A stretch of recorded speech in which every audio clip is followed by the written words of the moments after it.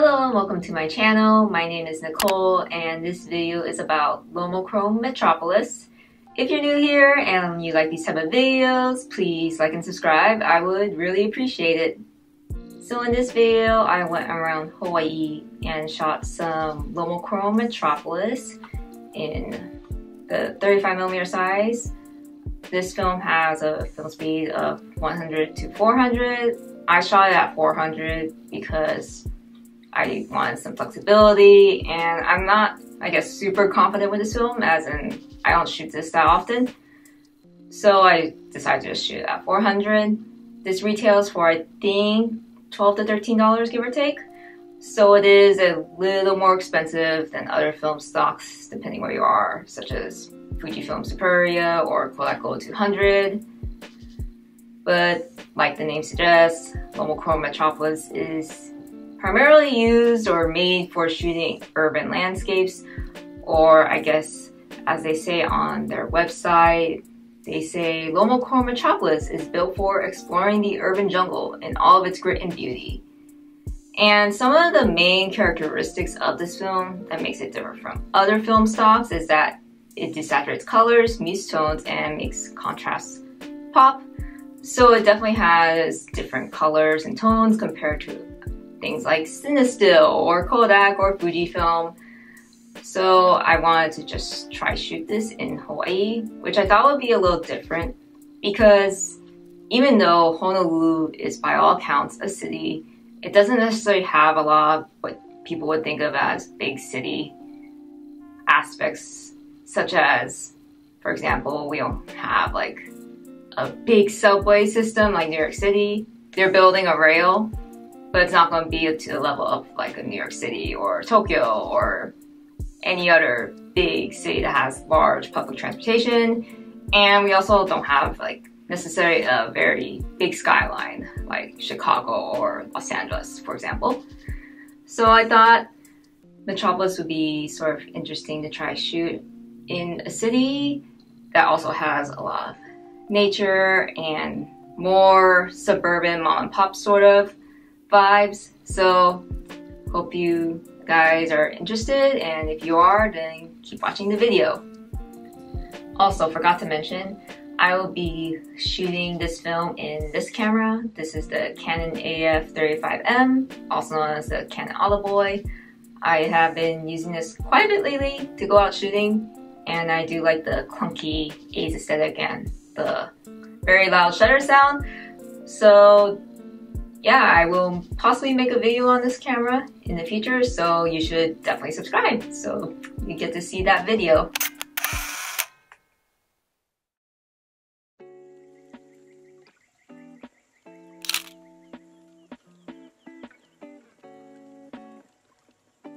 So in this first photo I took inside the Waikiki food hall.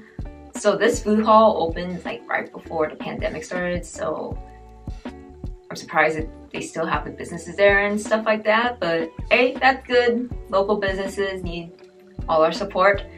So I ended up getting food here before exploring Waikiki because I wanted to take pictures of buildings and stuff, obviously, to use Lomochrome Metropolis to its full capabilities, or at least try to. So this is inside the food hall, and I noticed that it was probably underexposed a little since it's kind of grainy and dark, and also the tones were kind of not how I expected it to be. I thought it was going to be a little bit more cooler, but I guess since it was underexposed, they turned out more kind of muddy or warmer, I guess you could say. So I don't think this film does well if you underexpose it. So that's maybe something you should keep in mind if you do decide to go shoot this, and maybe that's also why it seems to be more for the outdoors, even though it has the 100 to 400 ISO.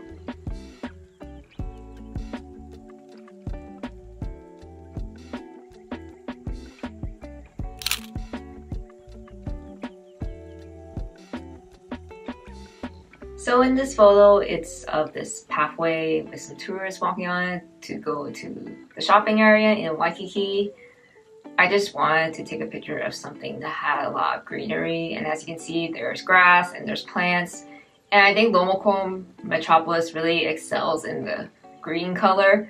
So even if you don't necessarily take pictures of cities, maybe you can take pictures of some nice urban jungles or some plant moms, homes, you know, filled with a bunch of plants, or a nice botanical garden.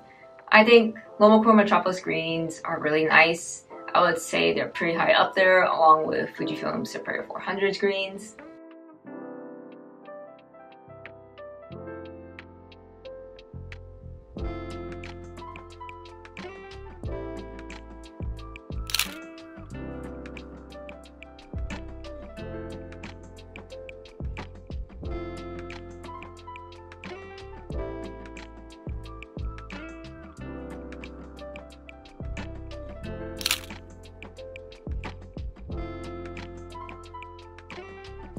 These are two photos of the outside of the Royal Hawaiian Resort.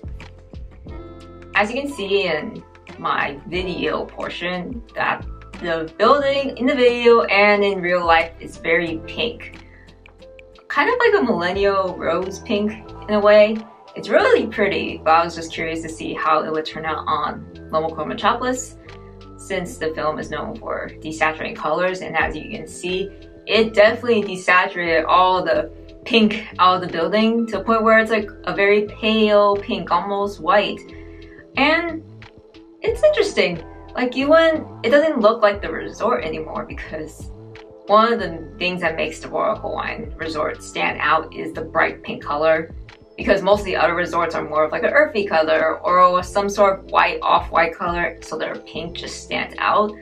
So it's kind of interesting seeing the building in like a more muted tone, but I still think the photo looks nice, especially in this one where it has the green tree popping out on the side. I think it serves as sort of like a nice juxtaposition and contrast.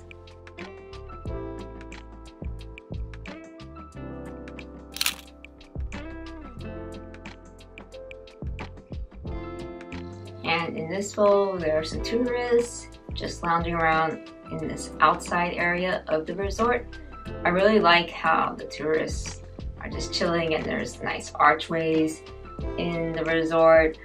And I noticed that Metropolis does have a very coarse grain, I feel, especially when it's underexposed. But what I really like about this photo is that the outside kind of looks almost dreamy with the greens and stuff. It looks like maybe it's a little out of focus, but I kind of like it because it looks sort of like dreamy on the outside and more like, I guess, I don't know, stern or serious on the inside.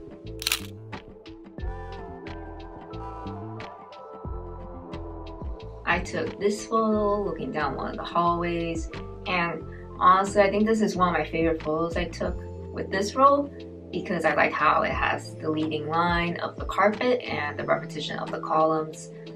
So it really draws your eye towards the center, and it kind of gives me slight accidental Wes Anderson vibes.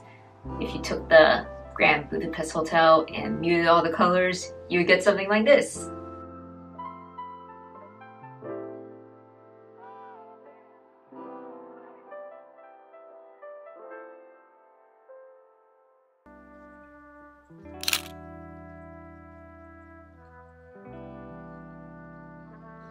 So here is a photo of the Louis Vuitton store in Waikiki. Now you're probably wondering, why did you take a photo of a LV store? Well, the building that the LV store is in is actually one of those National Registered Historical Places / landmarks. And that building was built in 1929 by an architect named Hart Wood, and supposedly part of this Hawaiian colonialism style of architecture. I'm not sure how accurate that is, but yes, the building is really old. It's one of the oldest in Waikiki and one of the oldest probably in the state, I guess you could say.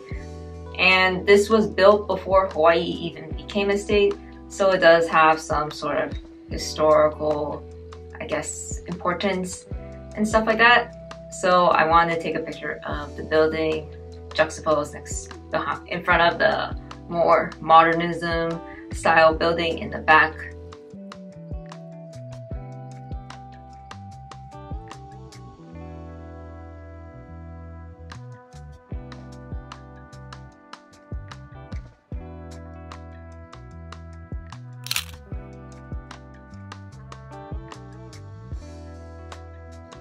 So in this photo, I took up the beach in Waikiki. I really like how there's that surfboard at the bottom that says rescue. I feel like that kind of makes the photo pop a little. So in this photo, the lighting was not really ideal because it was really harsh and it was kind of cloudy. Then again, this whole day it was sort of going in and out of cloudy and not cloudy. So I noticed that the film really desaturates the photo and you definitely don't see the blue that well, and it has a nice look to it. But I would say that if you're going for vacation in Hawaii, you probably don't want to go for this look. You probably want to see bright turquoise waters in your film photos when you do take photos. So I would say if you're going to shoot Metropolis of the beach, maybe it'd be more for an artsy sort of aesthetic and not necessarily your nice vacation photos.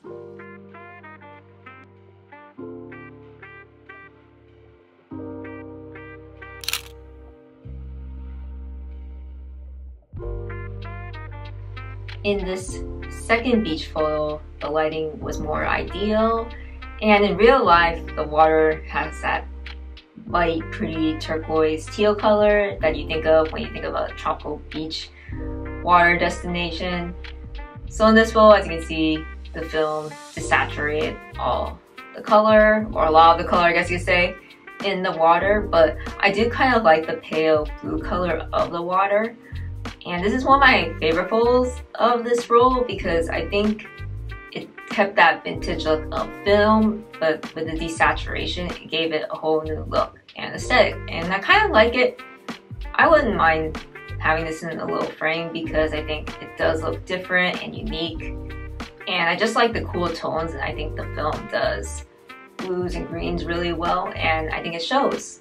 As long as you're okay with it being of a more muted color scheme rather than bright and saturated.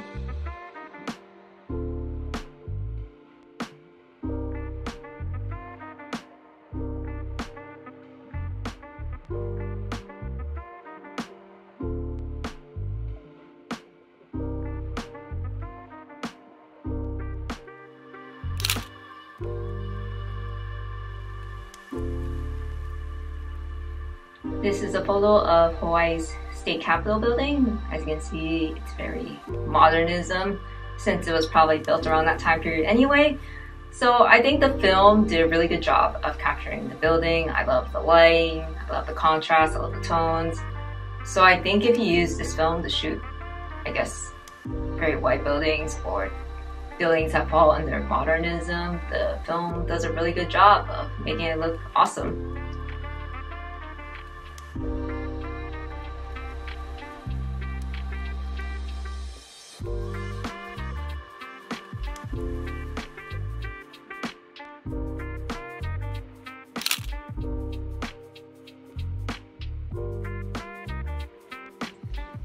In this photo is Iolani Palace, which is where the Royal Hawaiians used to live back in the day. When this opens, if it opens, I'm not sure, I haven't been inside in years. I highly recommend visiting it though, it's pretty cool and you get to learn a lot about Hawaiian culture and its history.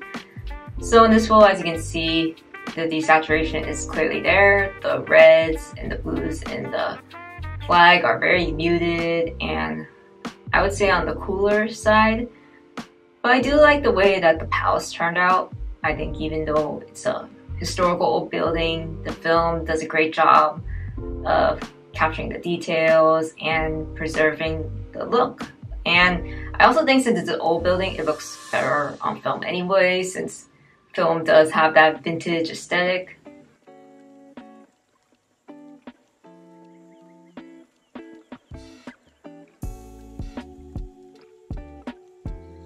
So here's a photo of some buildings in downtown Honolulu.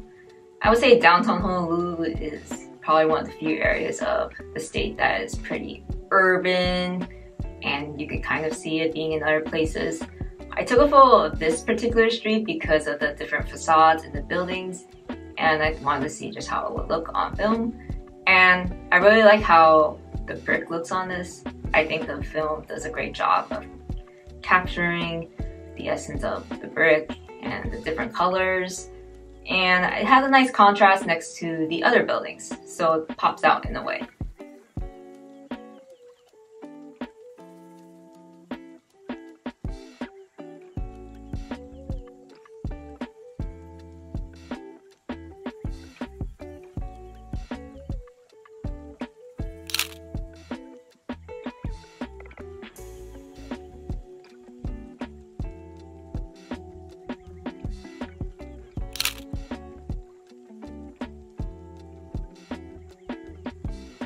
And these two photos, I also took them in Chinatown. I really like the one of the lady sweeping. I feel like it looks calming in a way, since when you imagine in Chinatown, you always sort of imagine being bustling and loud. And to me, these photos are sort of the opposite of what you would picture. Since this was after Chinatown and all the stores closed for the day, since they closed pretty early in Honolulu. So to me, these photos are just nice and calming and sort of peaceful.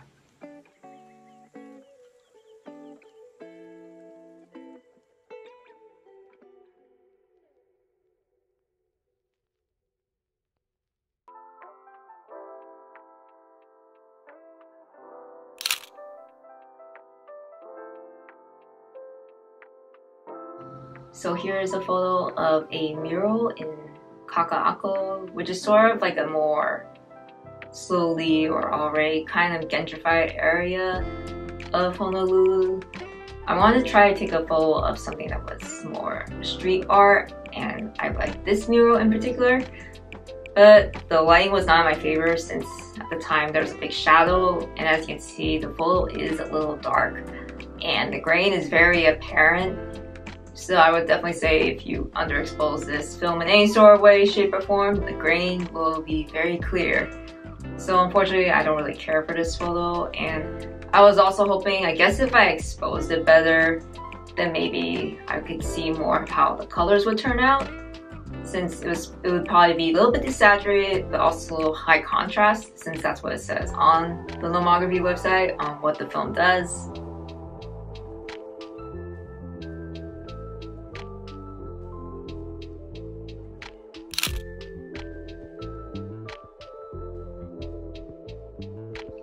And in this photo, this is actually really close to the mural photo.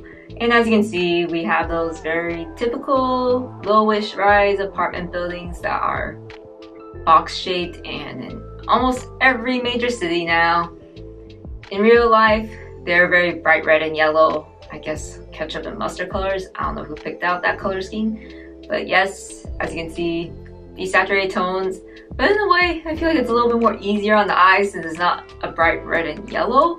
So I feel like it does kind of go in more with the landscape rather than kind of sticking out like a sore thumb with these boxy red, yellow, slightly low-rise apartments. I'm not sure what the official name of these apartment styles are called. I think it's like 4x5 or something like that.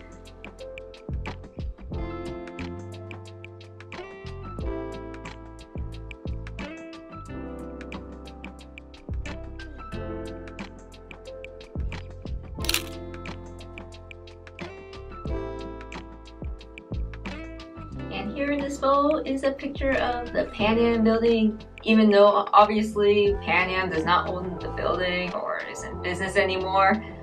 But this is just one of those random, tall, brutalist office buildings in Honolulu.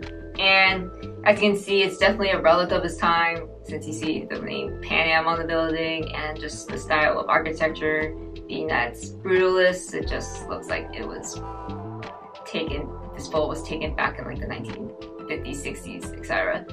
And it's kind of nicely juxtaposed in front of the more recently built modern condo in the back.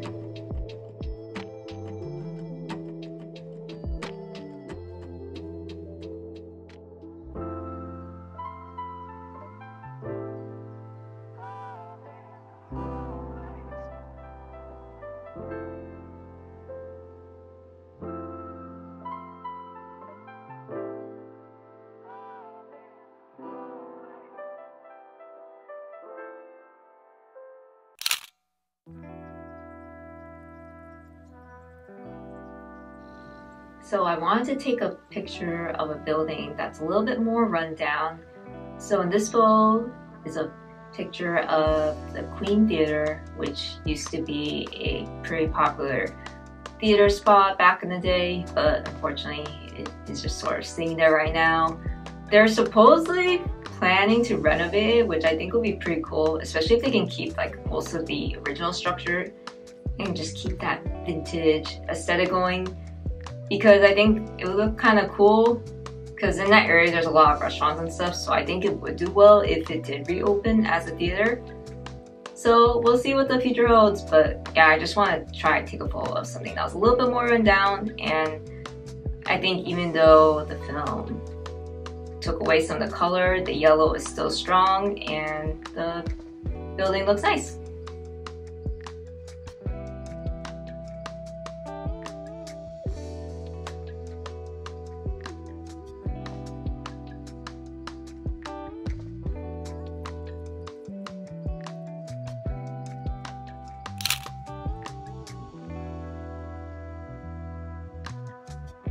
So I was walking around and I just saw this little plaza, I guess you can say, and I thought it kind of looked a little bit modernism, architecture sort of thing inspired, so I just took a photo of it.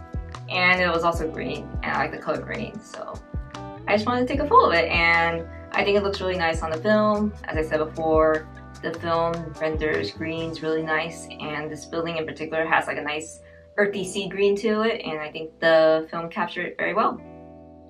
So that is it for this video. Thank you so much for watching. I like Lomochrome Metropolis, but there are a few places in the world where I do want to try and shoot it when things are a little better, such as Tokyo and Hong Kong. I think that would be so fun to go out and shoot some Lomochrome Metropolis. So hopefully in the future I will be able to do that, and maybe I'll make a video on it. So anyways, thanks again for watching. Please like, comment, subscribe, and comment below on your experience of shooting Lomochrome Metropolis. Anyways, thanks again, and see you guys next time. Bye!